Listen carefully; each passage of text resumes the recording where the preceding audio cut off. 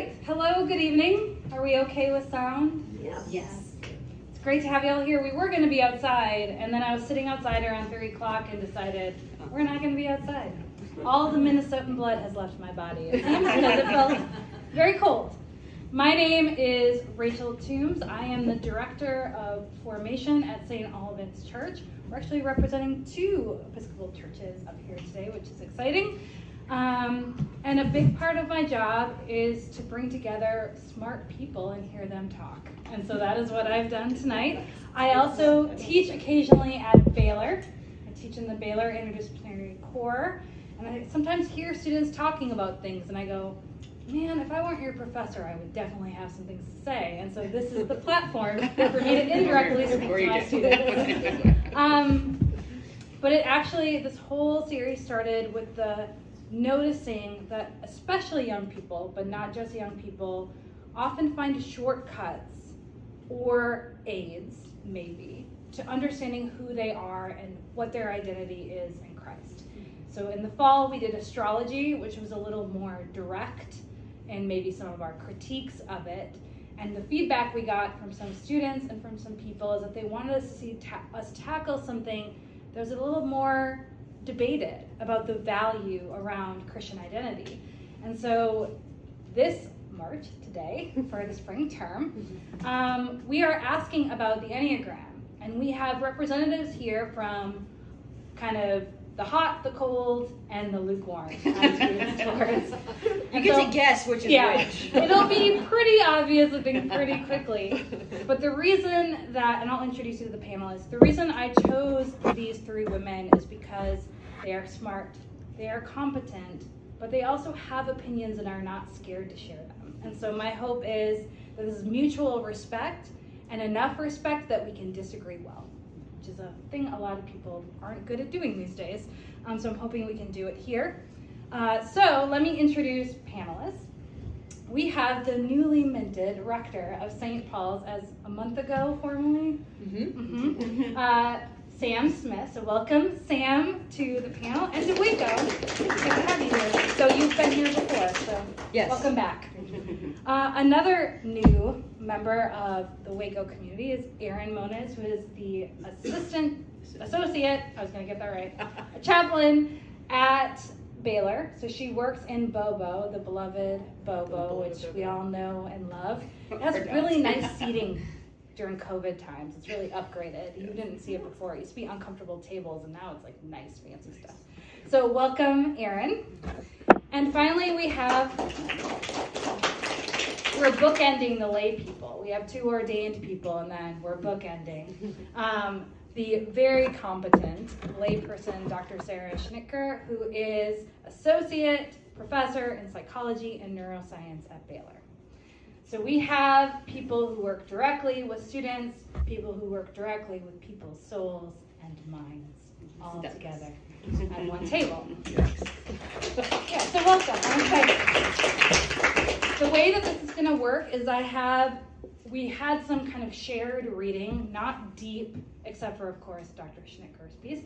Not deep, but but a sense of conversations around the Enneagram that we have looked at as a way to get into it, but my hope is we don't focus on those readings, but hear from y'all about your thoughts on the Enneagram, and then we will leave time at the end for questions. So if you have burning questions, hang on to them, because we'll have an opportunity to do some question and answer. So, to begin, I would like to say I am an Enneagram 5, which I don't know what that means, except for it gives me an excuse to be an introvert. So that's all I know about Enneagram 5. So I like it. So I have a question for all 3 of you, and I know there's a range of how we identify with the Enneagram. But my question is, what's your Enneagram number if you know it? And does it reflect well how you perceive yourself, or has it offered you any new ways to view who you are depending on your Enneagram number? Am I starting? Yes. Are we going directly? Let's go directly. Let's start obvious. Yeah. I do know my Enneagram number. I am a 1, and I think Can you tell people in the room maybe who don't know what a 1 Yeah, means? a 1, I think, I don't know, the title I think is The Reformer. Yeah. And I can tell you that I am particularly concerned about moral superiority. It's my, like, human complex. Makes my profession wonderful. And perfectionism, right? Like, that's kind of the thing that many people would know about a 1. I think there's a lot in the description of what a 1 is that I would resonate with, that would like easily bubble to the surface, and I would say, like, yeah, that's me.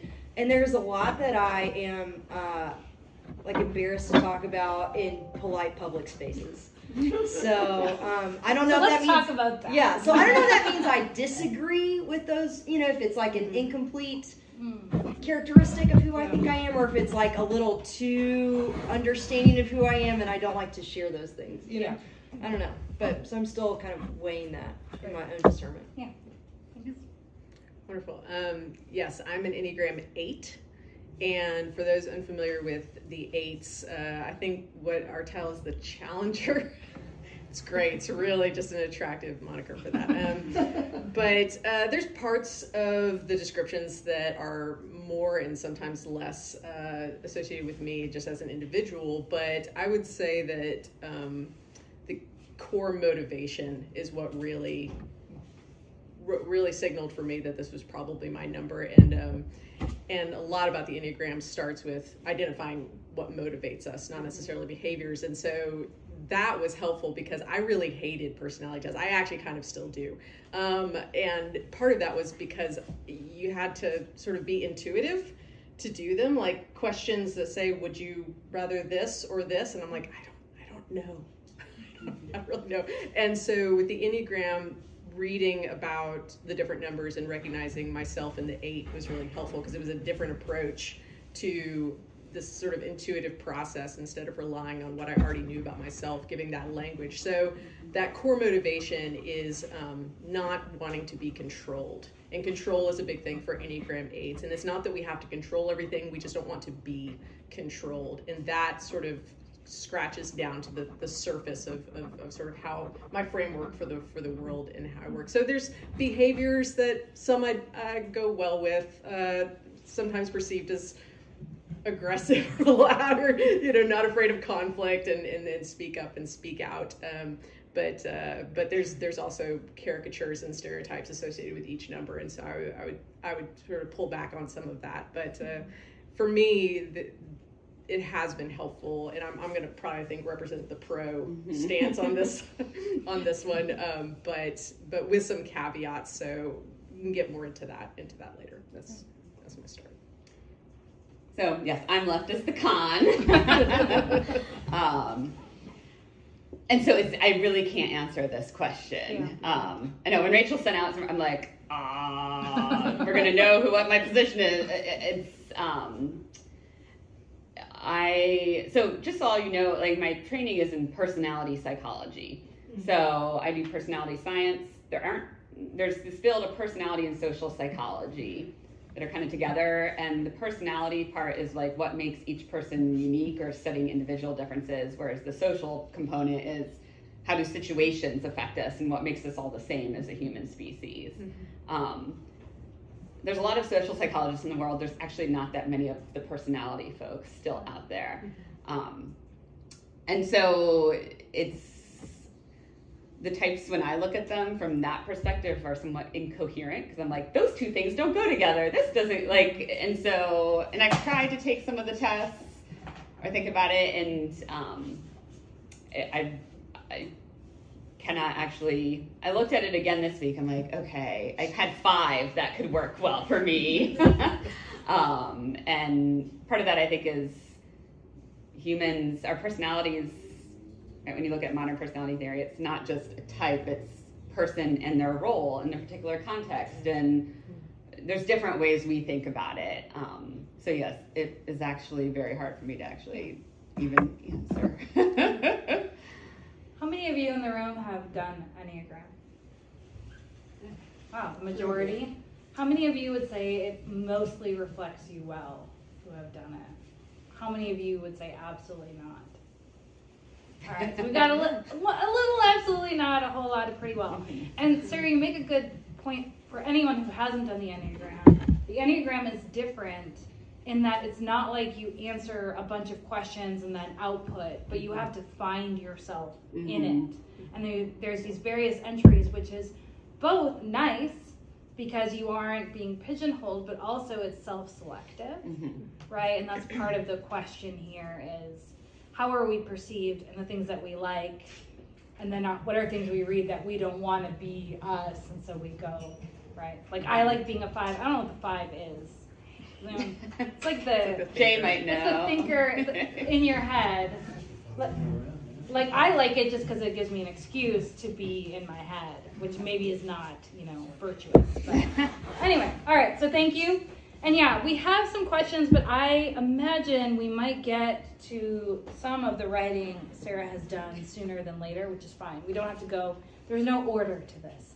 But let's begin, as I think it's really helpful to begin in these conversations, and that is going to students. And so often when I think about this stuff, I go to the Baylor Lariat. Those of you who don't know, it's the student newspaper. They do a lot of writing, and actually one of the editors is an Episcopalian student. Pretty wonderful. Pretty good at a Baptist institution. I know. It's like we're representing. But I go there and just to get a sense of the common student, because usually the editorials represent, not always, but often more than one student. And there was an article from last year, I believe, on the Enneagram. And for those of you who also don't know, and Erin might be able to speak to this more, Baylor is very gung-ho about the Enneagram. They do a lot of stuff around spiritual life formation. They even have workshops.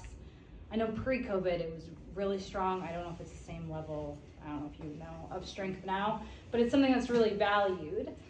And I read this article, and the writer, she says, which I find helpful, that the Enneagram has been helpful not only for her to understand herself, but those around her. And so she writes, quote, "To me, the test gives you much more than just a number. The results and descriptions of the personality type helps provide some context as to why people act the way they do." And so it's not just her understanding herself, and I've imagined this is where some of the greatest benefit and pitfalls of the Enneagram is also how you relate to others. And as a married person, I am married to an 8. And I looked up what it said about my marriage, and I'm kind of like, well, sure, but why not can it fit? It didn't feel super on point of the work we've done in our marriage to get us to this point.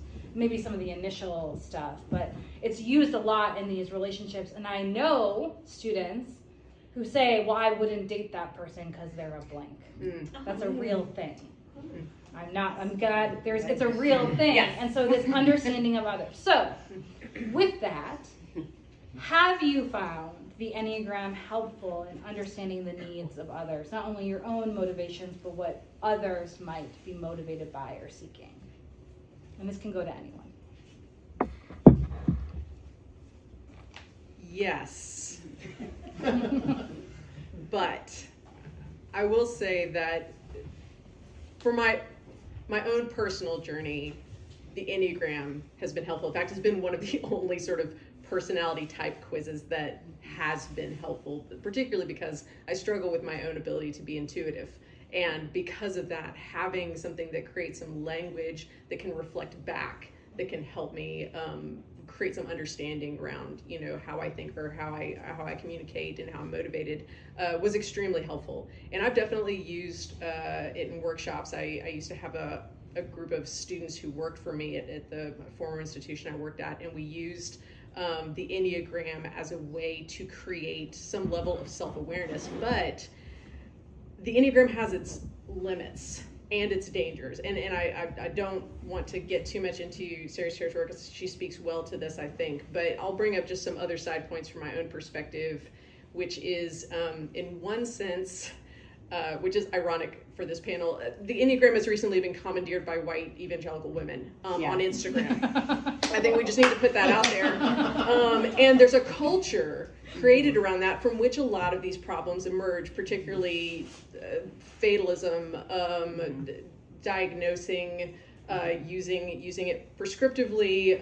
In some ways it also functions like a Christian horoscope. And so in all of these ways, I believe that some of the ways we have taken and enculturated this, particularly in that vein, have sprung some of these problems. Another problem that I feel we need to put on the table tonight is the issue of race. When I was creating these workshops for my students, one of my Black students came and talked to me, and he sat me down. He says, "I see what you're trying to do, boss, but Black people do not do this." And I hit the pause button and had to go back and do some work and figure out whether or not I was imposing some sort of normative white culture onto my students of color, which is another factor in this that I think we need to consider. So while it has been helpful, and while it has also been helpful to my students, in fact, it's ironic, I've had like 3 or 4 conversations just this week with former students that it came up on their own how much the Enneagram has helped them and why it has helped them, particularly from a student who is skeptical about the Enneagram and struggled to find her number.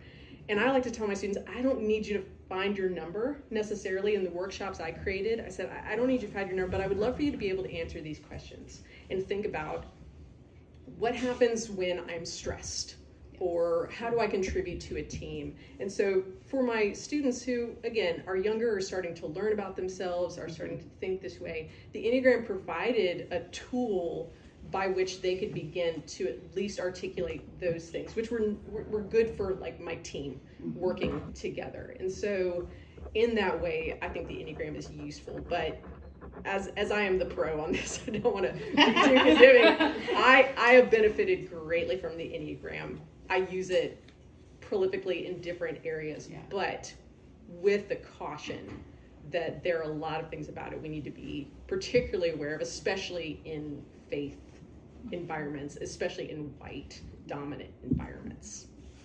Well, I wonder,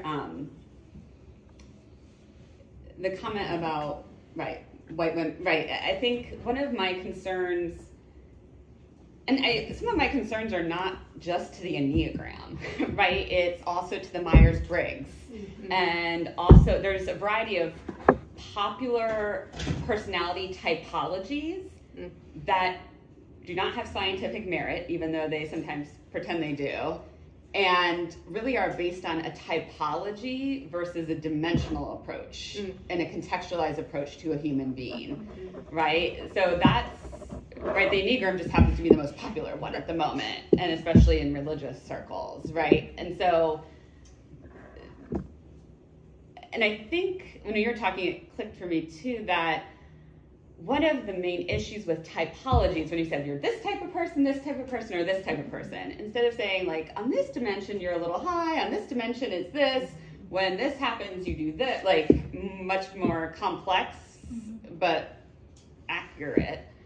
I think the problem with typologies is they push people to move towards what we call the fundamental attribution error in social psychology. So this is the human bias of almost all people, especially in the West though, where we look at other people's behavior and instead of recognizing all the things in their context and their environment that pushed them to do that thing, we say it's about them. It's something internal to them. They're a good person, they're a bad person.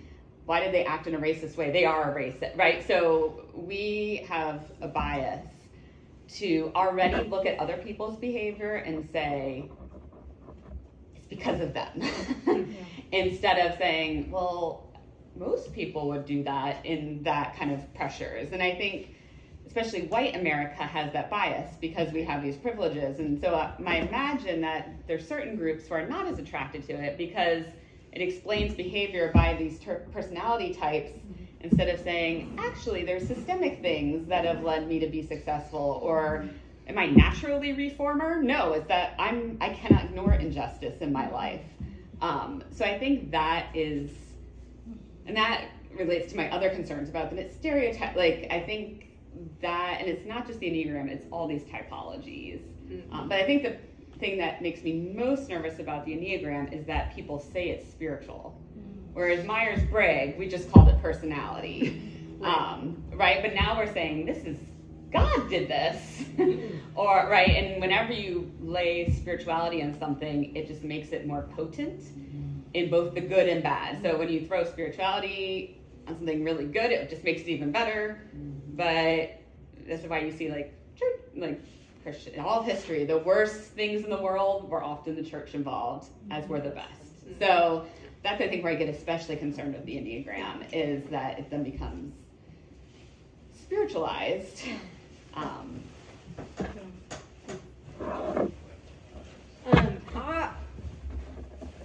My first thing is, I think Baylor particularly has like a long history of wanting to help young people articulate kind of this emerging self-awareness, right? Like when I graduated in 2009 from Baylor, and when I came in the fall of 2005, everyone who was admitted had to take the Strengths Finder. Yeah.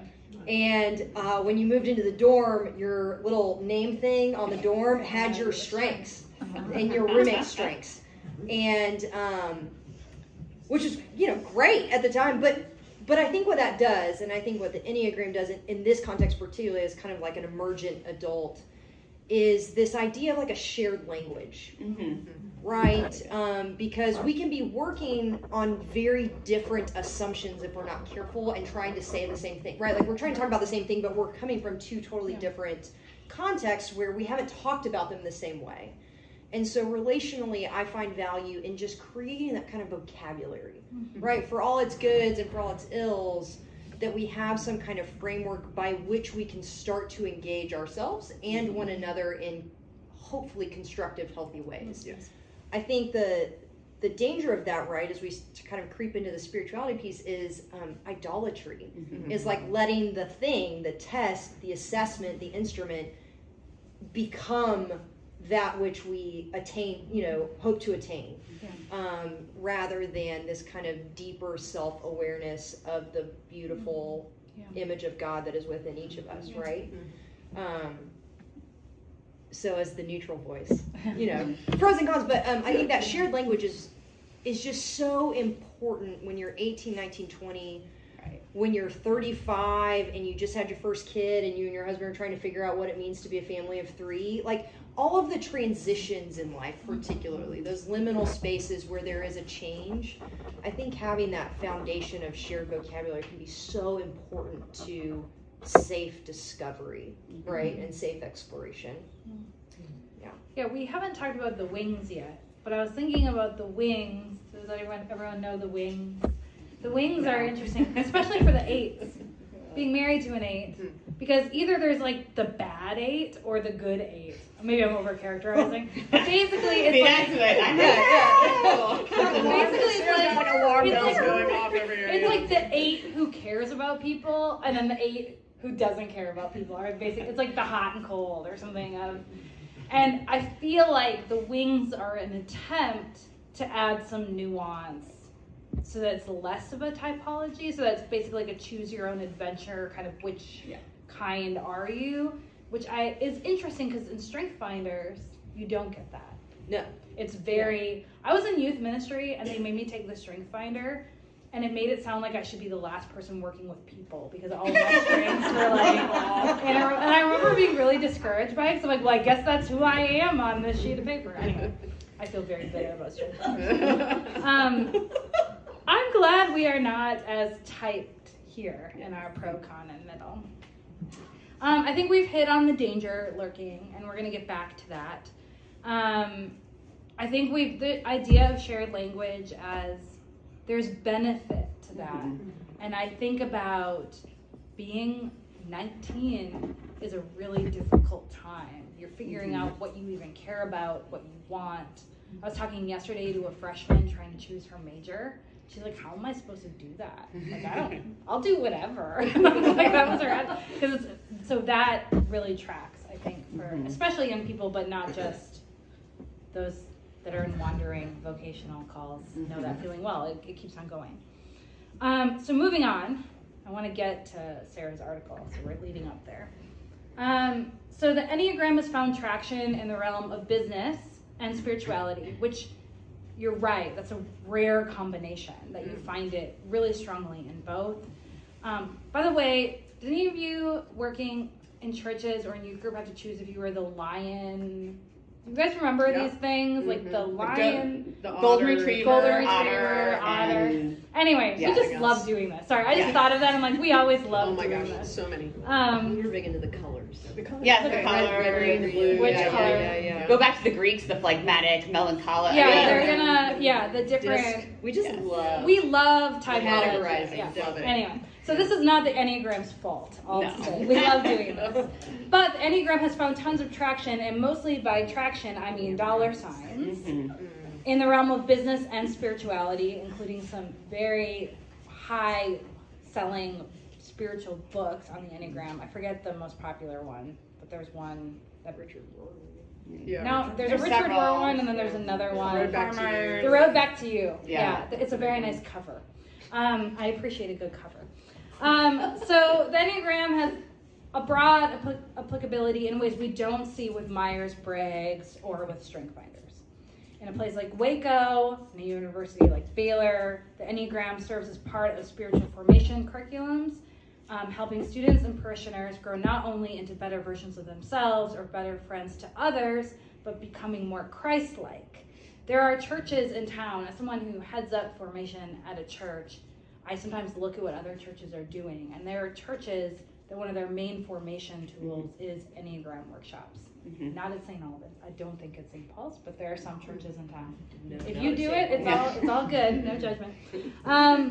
If you try, I'm gonna come.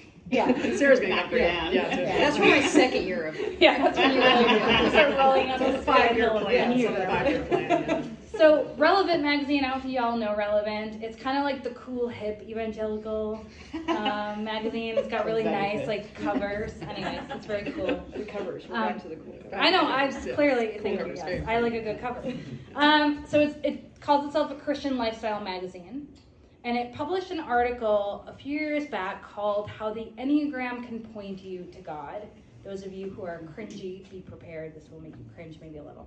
But a therapist and a writer, so a trained therapist and a writer, she writes in the article about how the Enneagram, and this is some of what we've been talking about, helps us delve below the surface to interrogate our motivations and will in order to show the ways that we are captive to sin and how to be free from it, basically how to be liberated by God through our reflection in the Enneagram. And she writes, quote, "The Enneagram makes sanctification specific by giving us a roadmap to where we most need God's healing." So one more time.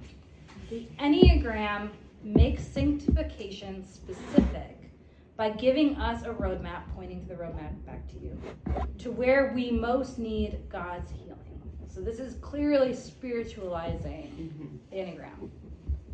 So first, have you found the Enneagram helpful in your own life or in the lives of others in terms of the hard work of recognizing our waywardness and opening up to the transformative power of God's mercy?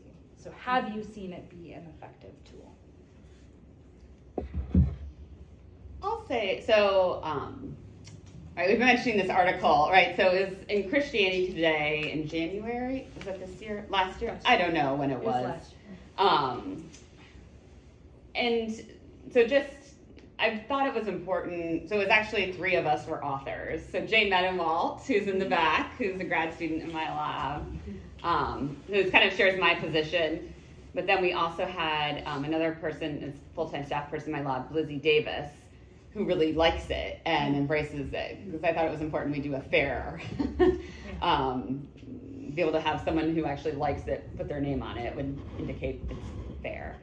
And I think, and when you were speaking earlier, the Enneagram, like, they have some of the best discussion questions, right? I think these Enneagram curriculum, like, these are great discussion questions. I'm like, let's just separate it from the Enneagram system and just do it, like, around, like, some of what we do know about personality. And some of it, you don't necessarily even need a typology. Like, these are just really good questions. So in that regard, I want to say, like, they're doing some of the best discussion questions that are out there, which is interesting.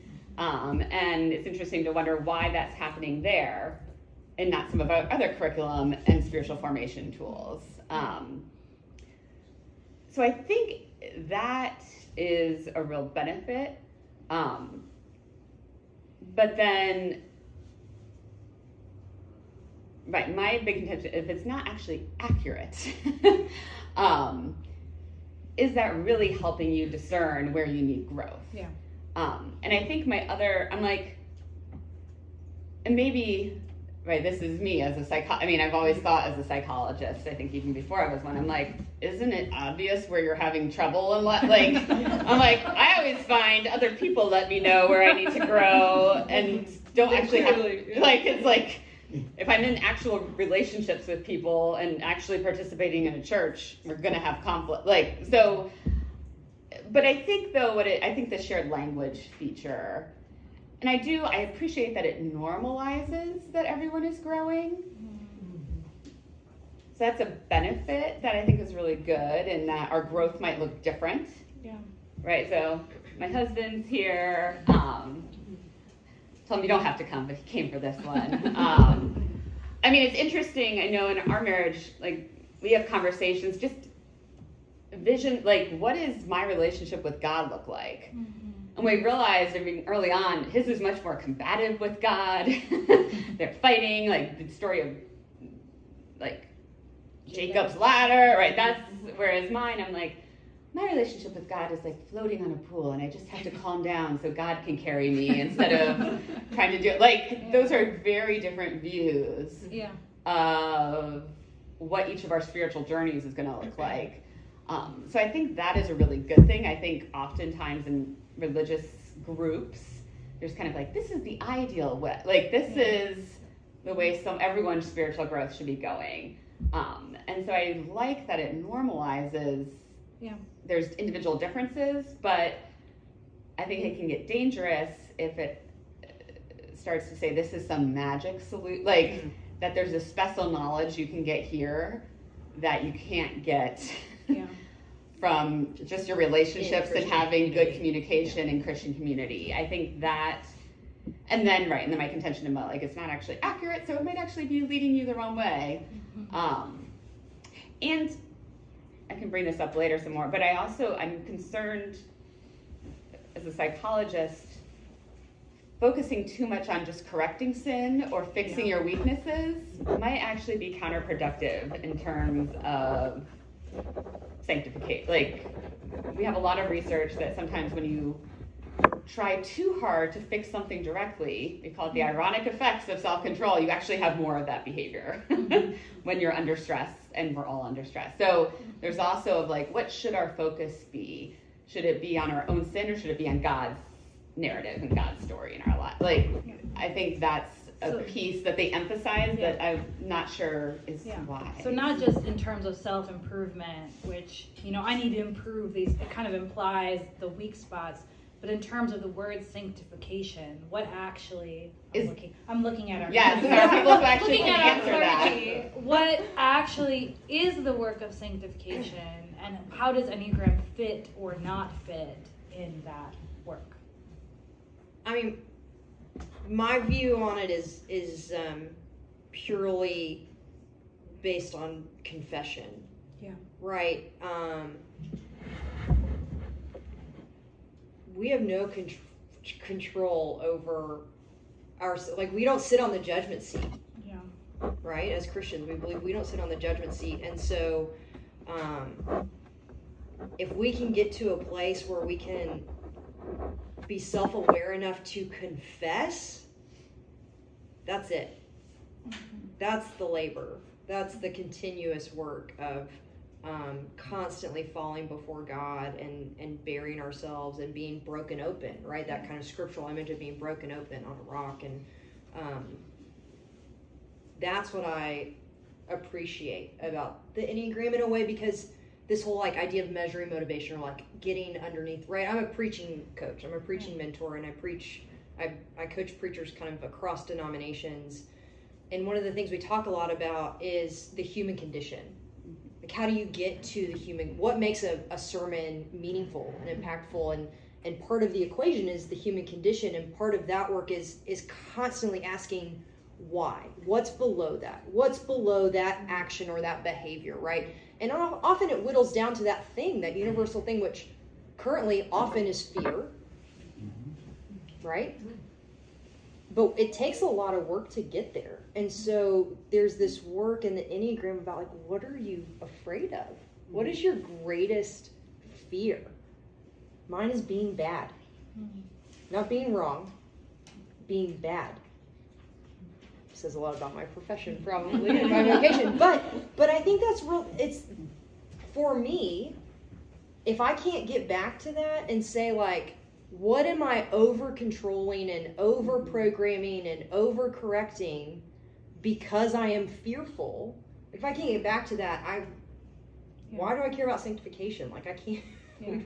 We've got to do the breaking open part first. So really quick, you talked about being a 1 and there being parts of the 1 that either feel not right or too close to home. So in those moments, how is that tied in with the work of confession? Like, what do you do with those moments when you read a description, you're like, ooh, either that's not me or I don't like that very much? Yeah, that's a moment of prayer for me. Yeah. And, like, deep contemplation of, like, this is not mine alone to carry anymore. I've got to turn this over because it is making me too uncomfortable. Yeah. So basically, you recognize it gives you an opportunity to enter into prayer. So the idea of roadmap might not be the worst kind of description of how the Enneagram. Right. But I also, like, have no design to say in any way that I get to choose that for myself, right? Like, I don't get to just draw my roadmap and be like, X marks the spot, Jesus. Like, come on, let's go. You know, it's really a like companioned adventure with God, right? To kind of grow deeper and deeper into that work of self-knowledge and confession and so those, really quick, for those who don't know the Anglican Episcopal tradition, it is built into our daily prayers to confess multiple times a day if we kind of are like the all-star ones of our daily office. The good ones. As in, and you never reach a point where you're like, oh, I can skip over that part. Like confession and absolution. Easter. You can skip over on Easter. For a season. But maybe you shouldn't go the whole season. But maybe, just a day. Yeah, maybe a day. Easter Sunday, cool, but Monday morning. You better be confessing. That's but that does say, if there is a roadmap, in some ways our roadmap is circular, right? Because we keep on. There's never a point when we get beyond the work you're talking about. Right. Good. Erin, anything to add? Yeah, just, I think taking anything like the Enneagram and fully baptizing it, or fully exercising it are both extremes that need to be avoided, because this is an extra biblical tool that can be used for good or evil. And I think for our students to cling to something that seems to work, you just want to make it fit into every piece of your life, and then we get into trouble. I don't think any of this work should be done without community. So whether it's the Enneagram or any level of self-discovery, and that I think is going to push back on some of those misuses as we see it worked out in relationship as we're doing that self-discovery. You talk about the good 8 and the bad 8. So in the Enneagram, it's this, you can be your number in a very unhealthy way, or you can be your number in a healthy way. And so there is sort of this track of trying to work your number for its best and being your best, which would ultimately affect your ability to be healthy in relationship, versus unhealthy where you're unhealthy for yourself and relationship. So I can see why people pull that with sanctification and pull that with like this transformative process. It feels like an easy thing to tie together. For me, I'm wary of that, because like in some ways that can be helpful, or there can be ways to sort of overlap that. I found the Enneagram most practical in pragmatics. For myself as a leader, for someone who is responsible for employees. I was recently in an interview process, and it went well. Yeah, it's thumbs up. But there's a questions about your leadership style. What is your leadership style?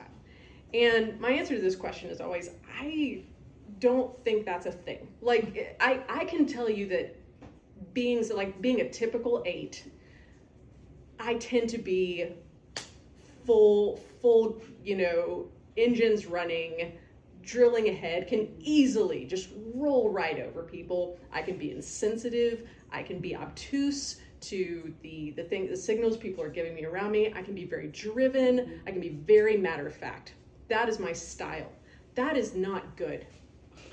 Always for people. Do I get a lot done?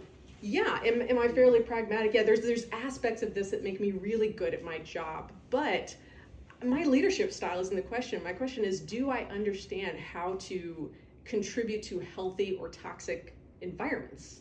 And so as a leader, am I thinking about how there are parts of my style that need to be reined in, that need to be curbed? So what the Enneagram has helped me do is think like, what are those parts of me? What are those parts of me that are not great for the people around me? And that's helped give me language, because again, not a very intuitive person. So I'm not necessarily going to discover that for myself. The Enneagram has been helpful. In another way, when I was a supervisor to student workers, true story, it's hard to judge things on behaviors, because behaviors can come from multiple motivations. And this is, again, where the Enneagram helped me out. I've got two different students. They're both pushing back on a directive I've given them. One identifies as a 6 and one identifies as an 8. My response to them is different based on what I know about them, because the 8 is pushing back because they're feeling controlled. And the 6 is pushing back because they're testing whether or not they can trust me. If I respond similarly to both behaviors and overlook what that student is actually trying to do, even without them necessarily having the wherewithal to articulate that to me, knowing that about them because of the work we've done with the Enneagram helped me lead and shift differently to respond to those students. So that's kind of why I stay pro on the Enneagram, just because I've, in situations like that, I've just seen it just reap good rewards. But again, these are pragmatic. So my husband and I would do a lot of premarital counseling. We work with college students. They are always getting married. So we do a lot of premarital counseling, and in one sense, there's a pragmatism to learning how to bring two lives together, about deciding who's going to take out the trash and how to communicate and figure out holidays. Those are great and those are good, but they're not the theology of intimacy. They're not the theology of marriage. They're not this. There's a whole vein of how Scripture informs us about this holy thing that is happening when we come into intimate relationship with other people. And so I think for me, that's sort of how I think about the Enneagram, is there are places it just cannot go because it is extra biblical, but that doesn't mean that it doesn't have a place to live in helping us be better people, but that doesn't necessarily make it a roadmap for sanctification. It just might be a piece of the self-awareness and articulation that helps us, particularly in relationship with each other and ourselves. And then I think the Lord can use that effectively. But we got to be careful, because idolatry is sneaky, and we make a good thing an ultimate thing, and the next thing we know, we're being predictive about ourselves, and that's dangerous. And I think for all the reasons we've seen the Enneagram, and this goes back to some of the examples in your article, it's been misused in egregious ways, and so we just have to be careful. And to give, for people who haven't read the article, Yeah. So we wanted to kind of flesh out what this actually looks like in real human beings when it goes well, and when it doesn't. And so we told stories of two real couples. One who hopefully were probably mentored with someone like you for their Enneagram, introduced it to them in premarital counseling. It really helped their marriage. It gave them a language. It was very pragmatic. They're both growing, like major success. They say that was really helpful during those early years. But we also talked to another couple, well, no longer a couple. The woman, her and her husband were kind of having marital issues. The Enneagram was introduced to them. He started reading about it and decided they needed to get divorced because their types weren't compatible, and this is just who he was, and this wasn't going to work. And that's like when I hear students of like, I can't date that. Like, and those are the ones, Warning. Big warning. especially then, right, as someone who's like, and it's not even really accurate. Like, I'm like, you're making this based off something that doesn't actually represent personality well. And becoming, and I think in those kind of usages too, it's becoming the idol or the like, it's allowing them to abdicate certain responsibilities and like, oh, this is just who I am. Instead of saying like, but we're all called to live in community well, like everyone. It's also what I see in a lot of the marriage literature from a lot of Christian groups. It's like the classic, like men are from Mars, women are from Venus. Like this is the way men act and this is the way women act, which there are some group differences, but we also know those are not just intrinsic, those are also based on culture and socialization and the environment you are, like that all humans can develop their listening skills. All humans can increase in their willingness to love. Stick around for the gender theology. Yeah. All humans can be kind and giving feedback. Like, right, there's these, right, and I always, and even that one, I'm like, there actually is some real legitimacy to some of the patterns they uncover that we see even at a physiological level. But so you have this pattern of human behavior. Right? We also know men are more likely to cheat because of evolutionary psychology. Like, we have all kinds of things of who we are and who God has made us, but that doesn't constrain us of what we should be trying to become and how God changes us. And the other thing I would say too is that there actually is there's more personality change across the life course than I think is recognized, especially when you measure personality at the right level. So, and when you see those changes in particular, when people take on new roles, becoming a parent, right? There's these, right, changes can happen in context. And even when you're talking about like, what is your biggest fear?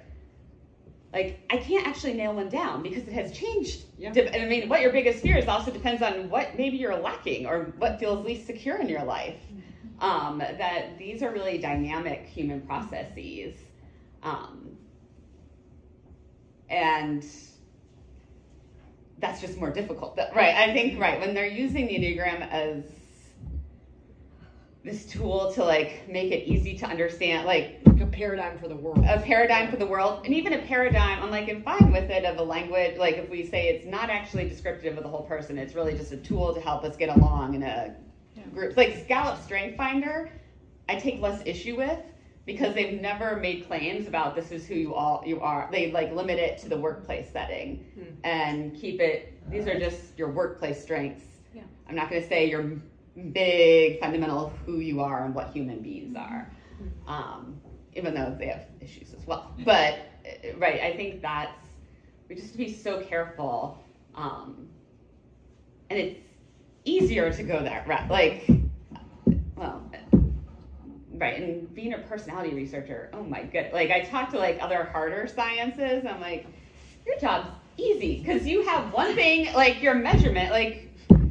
You weigh it. You like you have some measurement error, but you just is not like that's our hard job is what is the phenomenon, how much is stable, and how do you capture it? And it's incredibly complex.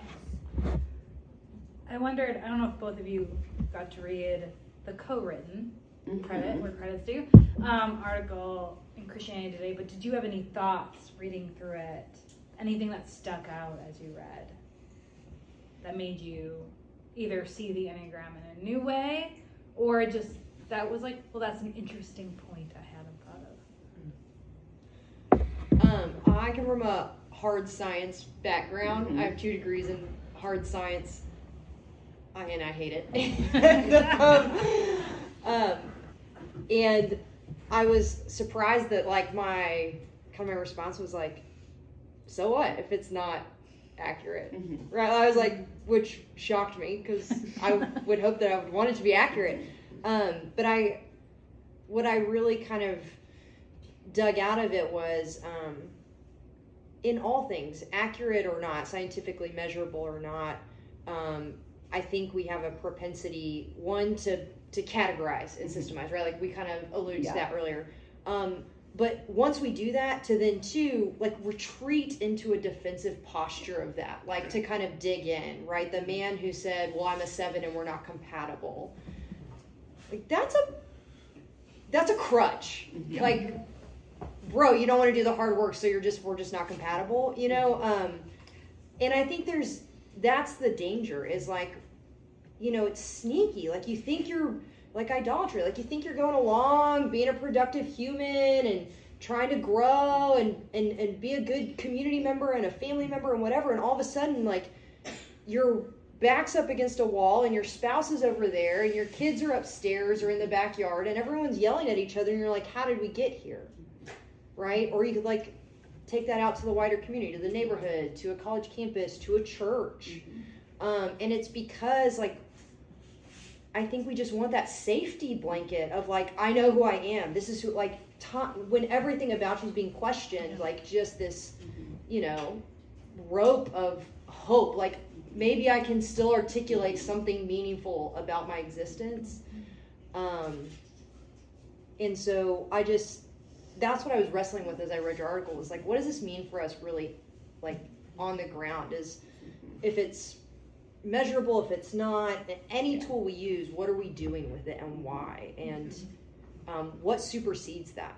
Like, what gets us beyond those barriers? And that's where I think kind of the Christian community is so important. And what I love about our traditions is that we sit in churches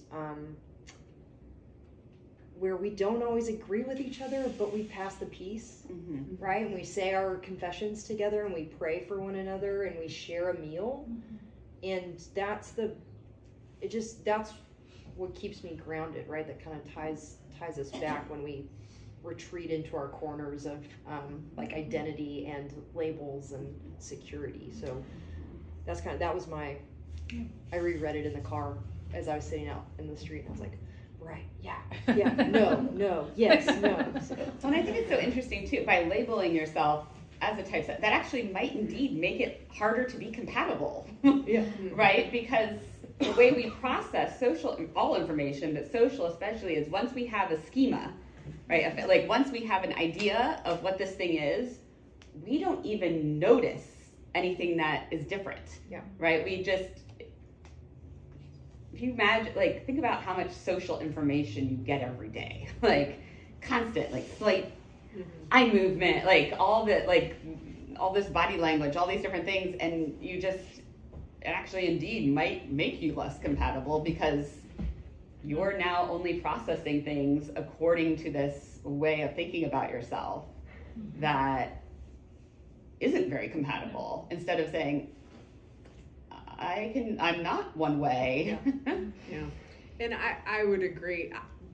I've never experienced the Enneagram that way, but I have met people for whom that is absolutely the way they're doing it. And so that's why to give its due, to say that this is actually happening and we need to be aware of it, and these warnings are sound, and I definitely co-sign on that. I found out through being an Enneagram 8 that it doesn't give me an excuse to be insensitive to people. But it does help me realize that I might be more insensitive to people than I ever realized. And I truly didn't realize. And there are things that came up in that process of self-discovery that allowed me to go, oh, you know, this is a part of the way I see the world, and this is part of the way that I think and understand. And in terms of who I want to be and how I want to learn and how I want to be different in these spaces that I occupy, what is this telling me that can be useful to me, that can be helpful to me? And then I guess there's also an ulterior motive of learning it because it is the language of so many of our students, right. And I want to be able to speak intelligibly with them when they come in and they're like, I'm a 3, let's talk about this, and want to use that like shared language to understand these things. Fluent in the context, right? Right. Yeah. But I was reading your article and I thought, man, I would never dream of trying to use this like a human science.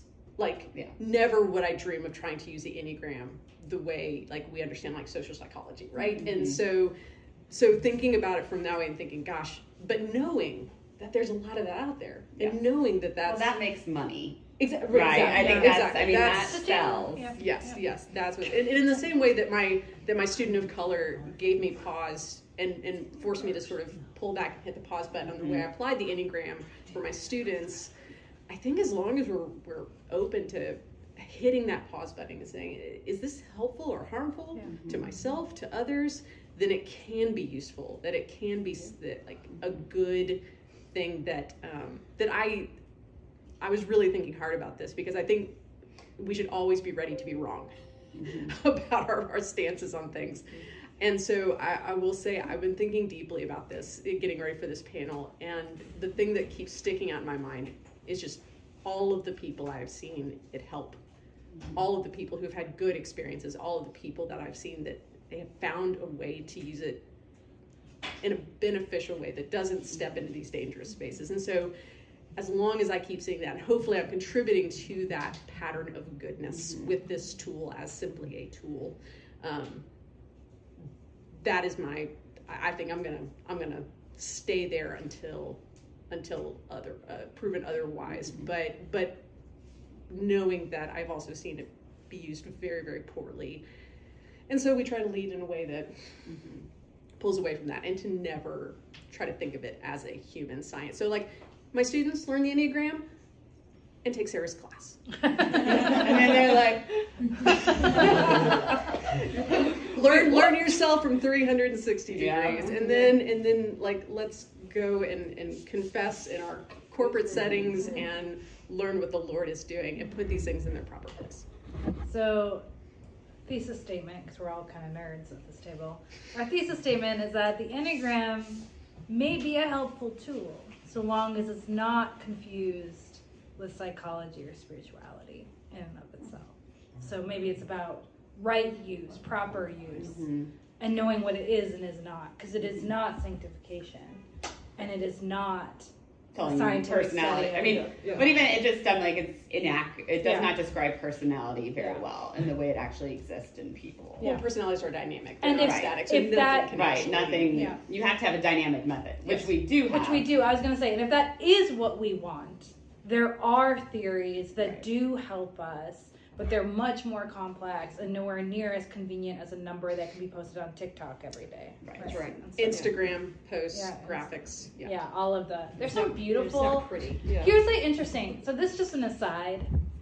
When we did astrology, there were tons of social influencers on TikTok. Looking at Enneagram, more of them are on Instagram. Isn't that fascinating that even the social media outlet where the influence are? Anyway, I find that I don't really know what to do that because I don't understand social media, but it is interesting that I don't know if that's generational or just the media of Enneagram is beautiful and phrases work very better. Visually. TikTok is more dynamic, and so anyway, that's just a note. I want to leave time for y'all, so I'm going to repeat your questions so that the recording can have them on record. But do we have any questions from y'all? Yes, John. I'll go. I think all three of you mentioned community as a big aspect of this path of self-discovery. And in this time after the big part of COVID, right, as we're rebuilding community, and I see this a lot as a high school teacher, how do we have these conversations in these new forms or in these smaller forms of community that we have in this post-initial COVID world? I call it the COVID denouement. Hopefully it is truly the falling narrative arc. So how we are in a moment, a strange moment, where we're returning to one another in rooms. This would have been spectacular a little while ago, us all being in a room together. How in this moment of returning to a new sense of community do we take some of this insight about the Enneagram going forward?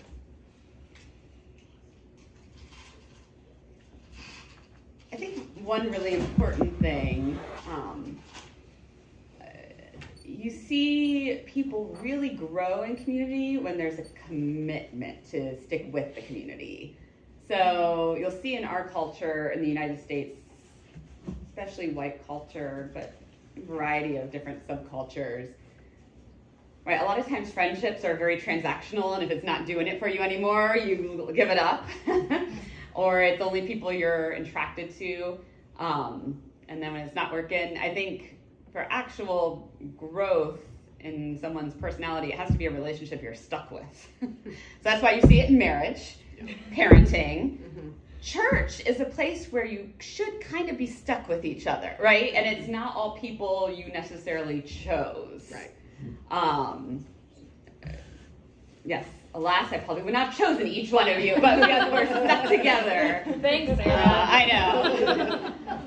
Because I think one thing, right, for community to work too, there needs to be a bit of we can't just be all the exact same motives, the exact same. It'd be an echo chamber. Right, it'd be an echo, right? Then you just have some group polarization that goes very awry, which we've kind of seen, right, in the way that our society has, we start to just group ourselves into people who think the same way and who, right? So I think for community to do the job, a precondition is there has to be enough level of commitment that you stay with it and keep talking when the person hurts your feelings or when you get something that, ooh, that didn't make me feel good about that myself. So you see that in workplaces because you're sometimes stuck with your boss for a while, but not always. I mean, everyone's quit during COVID, right? I mean, I think, and that's something I would look at after COVID in particular that's a little concerning. And I've seen some interesting articles.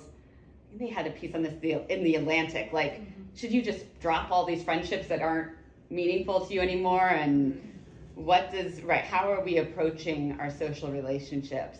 Is it all about me and what I'm getting out of it? Or do we see our community as actually something bigger than myself, and that the goal is actually not just my personal edification? I think is something particular moment that's a real issue. Yeah, and coming off of that, I believe that the Enneagram could be useful in just helping us, especially with younger people, helping think about the idea of different perspectives. We've had a sharp drop off in empathy in our culture, and so thinking about the fact that our perspective and how we see things and how we frame things may just be one nuance of many, especially because in Enneagram we're not necessarily looking at hierarchies of numbers, one's good, one's bad. It's the idea of just thinking about this could be a different perspective. So it could be useful in how we are thinking about community and thinking about the differences and the different ways people come and are framing something that we can't necessarily qualify as right, wrong, good, bad as a way to open dialogue. Yeah, I think the only thing I would add is the Enneagram particularly has taught me to ask questions. When my first response might have initially been to make a statement, right? To be curious. And I've learned that from other things as well, but the curiosity factor I think is really important as we think about re-engaging our communities. Starting small is getting to know each other again, right? Who are you today? Who have you turned into in the last 2 years, and how has that been hard, and how has that been gratifying, and what have you loved and what have you missed? We can find a lot more in common than I think we're ready for when we get curious about each other. Indeed. Yeah. Well, and we've all been through a true trauma, right? And so now is a time when we could really use that empathy, because none of us have had a great last 2 years, I would guess. I mean, maybe someone's been lucky. Mine have been fabulous. Oh, good for you. You lack any empathy for us. Alan, yeah. So, coming from the perspective of knowing very little about the Enneagram and listening to this more of an informative way, so I feel like, as you were speaking about, I've been Enneagrammed by people. Yes, I'm sure you have. Oh, what number are you? It is certainly a verb, yes. And so you're like, wait, I don't understand the context of where you're even coming from. So you're trying to define me by this thing. And here's some self-discovery that I have been going through with a therapist and clergy people at the same time. I've kind of figured out in this time of COVID, I want parameters to live within. I want constraints and I want definitions. I just want to make sure I fit inside of them. Like, so I think where maybe the black person said, wait, we don't do this.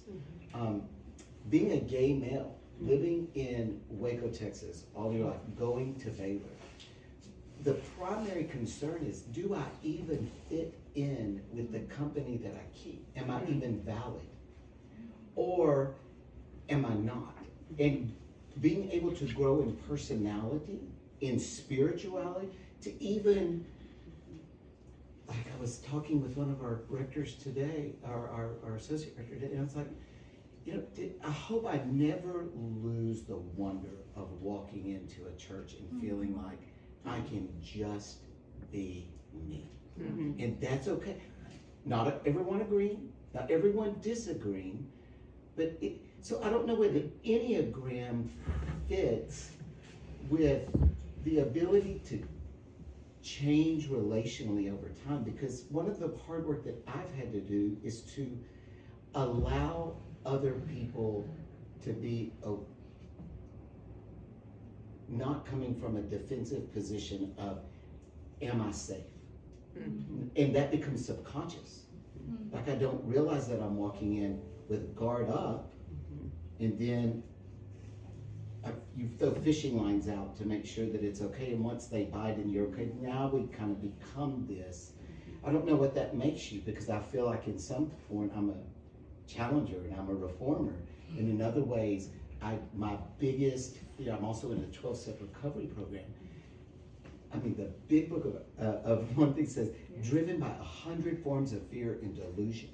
Like, my fears can drive me to such a deep level that it becomes, the primary fear is the fear of not being liked. I just want to be liked. And so how does the Enneagram, when you take people from traumatic situations or lifelong fear, I think it feels like it boxes in, and it's got to be defined, and it's so much bigger. So does it feel good when people Enneagram you? What's the vibe you get when you get asked, you know, what number are you? What's your Enneagram? Just, I feel like I want to say, just ask me what you want to know. Yeah. So it's almost, stop trying to figure me Yeah, out and circumventing. just ask me, Yeah. get to know The me. hard work Yeah. of getting to know an individual Yeah, without get a to- stereotype. Exactly, yeah. Like people will see my ring, they go, you're married? And I'm like, do you want me to answer that question honestly, or do you need one that'll make you feel okay when we walk away? Like, because if I say yes, my husband's name is Darren. Oh, okay, now we can't be in relation. So if I can hide that, then we can be relational together. And this, I think, I think for me too, this is where also how much of your personality, is because you have grown up in a culture and existed in a culture that had a problem with those parts of who you are, right? And would you have this challenging aspect if you grew up in, I don't know, Iceland, where we have different, and I think that's where, what fears we have, all these things are very much, we tend, and my big fear, especially with the white women doing Enneagram, is saying that I was born with it. This is my intrinsic nature. And don't get me wrong, we are born with genetic predispositions for personality. Your extroversion, about 50% of the variance in this room is explained by genetic. There is a genetic influence, but not translatable to these types. It's on other things. And then once you look at how a person in the context, you start to see how that shakes out. So I think, that is, and I think that's my concern with this too, of is it a weapon? Whenever I do a lot of research on virtues and how do we cultivate virtues and how do we do that intentionally, non-intentionally, And with that research as well, I'm always trying to clarify, this is not a weapon to be used against minorities. You just need to become more virtuous and then you'll be fine. No, this is really about changing the context. Just as much as the person needing to change is often what needs to happen. It's not just me going and reaching community, but my community changing to fit me. And I think we have a role as the body of Christ to do that, to say, are all of our members feeling like they belong? How do we need to do things differently to make sure that we aren't, right?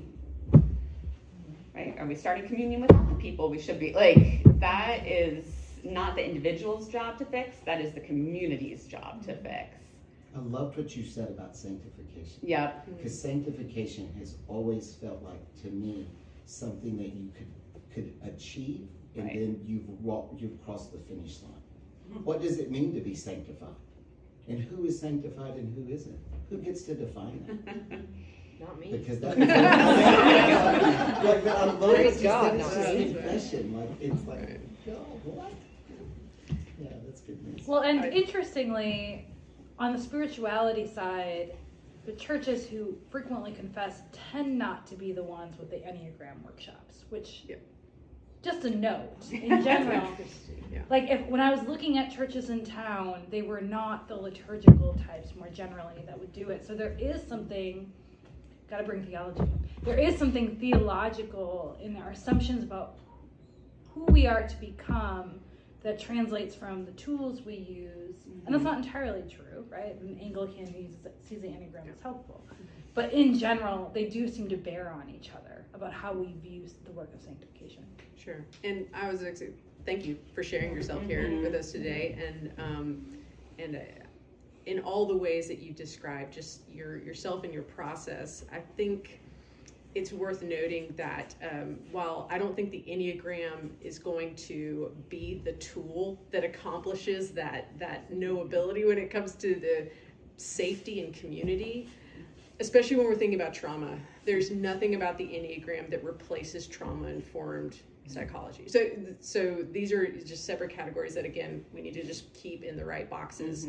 I will say, though, that I believe that the Enneagram and how I've been able to use it in my life has made me a safer person for the people around me. So if there's any one way that I could say that it has worked, is because, again, my lack of self-awareness wasn't helping me, wasn't helping the people around me, wasn't helping the people in these spaces. And so creating a higher level of empathy, creating a posture to ask more questions about the things that are about to come out of my mouth that I'm wanting to put back right, and to build that. And yeah, no one should be coming up and being like, you look like a 4 to me. Like no one should be typing, just whether it's the Enneagram or anything, right? Caricatures, stereotypes, none of these are valuable avenues to intimacy and relationships. But for folks who have used the Enneagram, it became a valuable shorthand to me, especially with the 15 students that I was working with every day, as a way to just sort of grease the wheels of us actually getting to know each other, not in place of getting to know each other, not to caricature or type each other, but as a way to get closer to that deeper level of knowing, which the Enneagram is only helpful as much as it is helpful, and then it is not. Yeah. And so again, I think it is helpful, but it's been helpful for me. It's been super helpful for me. And I believe I've grown as a person by the grace of God, and tools that don't really fit necessarily into the things I learned in seminary, but like family systems theory has been incredibly valuable to me. Enneagram has been valuable to me, but these things are sort of tools in the fields that they live in. And I would not want to try to use them in a way that they are not fit. So I think the question when people come and say, oh, do you know your number? It could be a genuine desire to know you. And it could be someone being a total jerk. So one way or another, I just feel like we have to be discerning and careful, especially if we're not sure that person is safe yet. Can I add one thing? I think in personality science, right, we want to, one of the most important things, right, you have like personality traits, you have like habits and strategy, like more dynamic interaction, but something that we also research is people's narrative identities. That if we really want to get to know you, I'd ask you to tell me your story, right? That's Right, I mean, but right, that would be, because all those other pieces would start to come out. And I think that's something, I think normally we connect best when we tell each other our stories, and also relate our story to the story, the kingdom of God story and Christ's story. Like, so I think that, and even within scientific community, there's always this like, let's do the easy stuff of the trait. Like, the story is messy, but there's information that you get the way someone tells their story, what event, like the theme, like that you just cannot get any other way. And